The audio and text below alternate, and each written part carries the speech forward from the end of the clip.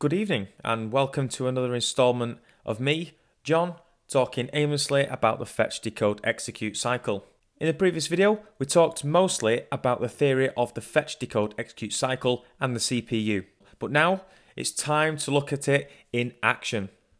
This is the little man computer, and what this program is designed to do is visually demonstrate the process that the CPU goes through.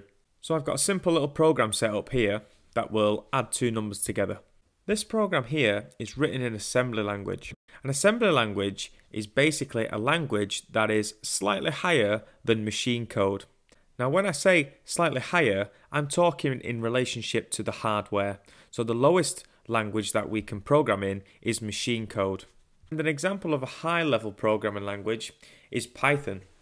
Now the higher you go up, the easier it is to read in standard English. Now in this program here, you can see the different components that we've already talked about.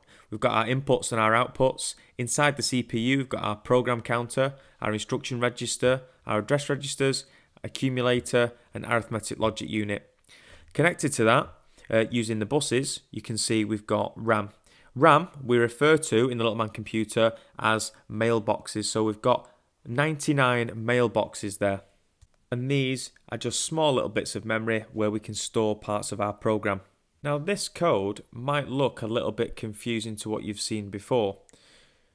However, what we need to do is we need to be sure that we know what the difference is between opcodes and operands. So the opcode is responsible for telling the processor what job needs to be done, and the operand specifies the data that needs to be acted on. Here you can see an example of the different opcodes that are available to us.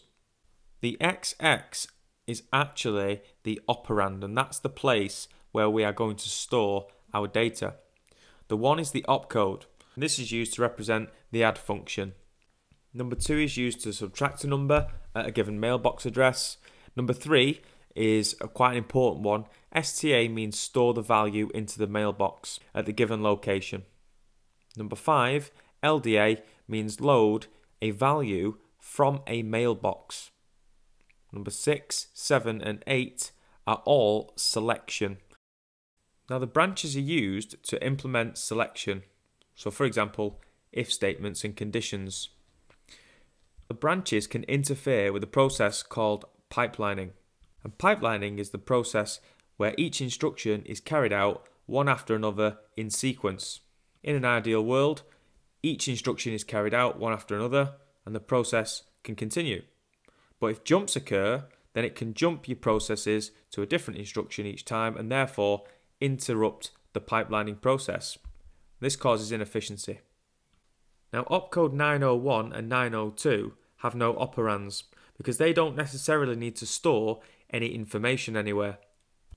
Opcode 901 is responsible for getting an input from the user, and the input will be stored in the accumulator. Opcode 902 is responsible for outputting the contents of the accumulator to the user. Now let's start watching what the program actually does. You'll see two little red circles and one will go to the arithmetic logic unit. Now in your assembly language code, the first instruction to be carried out is 00INP, and that means at mailbox position 0 there is an input command.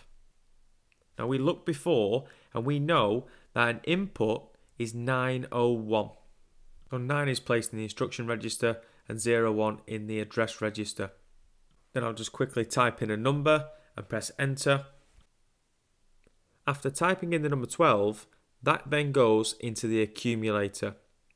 The program counter is again incremented by 1. Now you would see that the program counter was set to 01. And that means we're running an STA or a store command, and we're going to put the result of the accumulator in the mailbox 99. Once that command's finished, we move on to 02, which is another input command. So we do exactly the same process again. We take a 901, we take it back, and then the input from the user, which I'll type in 8 and press enter. And once that's done, then that's then stored in the accumulator again.